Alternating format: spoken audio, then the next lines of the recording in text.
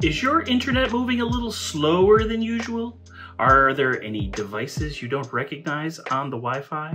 If you're beginning to suspect that a neighbor is stealing your Wi-Fi signal, here's how to check and how to kick them off.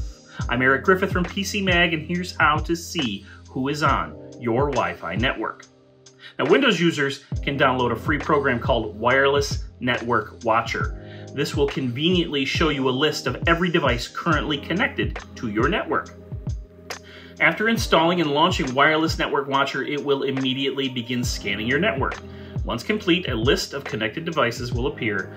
The list may look a little cryptic, especially if you aren't super tech savvy, but don't worry. Just pay attention to the device name and the network adapter company columns. Those names should seem familiar to you and/or your household. Now, for Mac users, unfortunately, there aren't as many quick and convenient options. LAN Scan is a decent pick, but it costs $6 for the full functionality. Most other apps are either expensive or have caveats that make them less than ideal. If you're on a Mac, your router's settings page may have all the information you need. Let's say that the list provided by Wireless Network Watcher gave you something you may not recognize, though. What do you do? It's a good idea to always check your router's settings. You can typically open your router's management page by typing its IP address into your browser's address bar, though many home Wi-Fi products today also offer a mobile app for configuration. In the router settings, look for an option that sounds like Attached Devices or Client List. This will provide you with a similar list as you get with Wireless Network Watcher, albeit maybe formatted differently. Sometimes cross-referencing the two lists will provide you with the answers that you need. If you see any other unlabeled devices in the list, check around your house for any internet-connected gadgets you might have missed.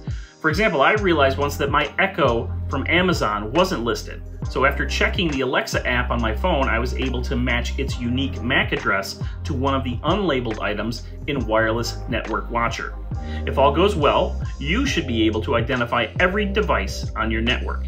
If there are any left over and you've checked your entire house, it's possible someone nearby may be using your Wi-Fi. Now, let's say there is someone stealing that signal. Instead of hunting them down, you can just kick them off with a change in your router security. Go back to your router's web interface and change your password.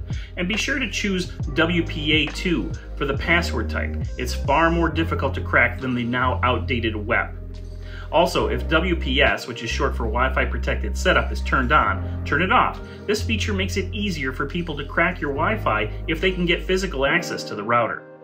It doesn't happen often that someone steals your Wi-Fi, but making sure that all of the devices on your network belong to you is always a good idea. For PC Mag, I'm Eric Griffith.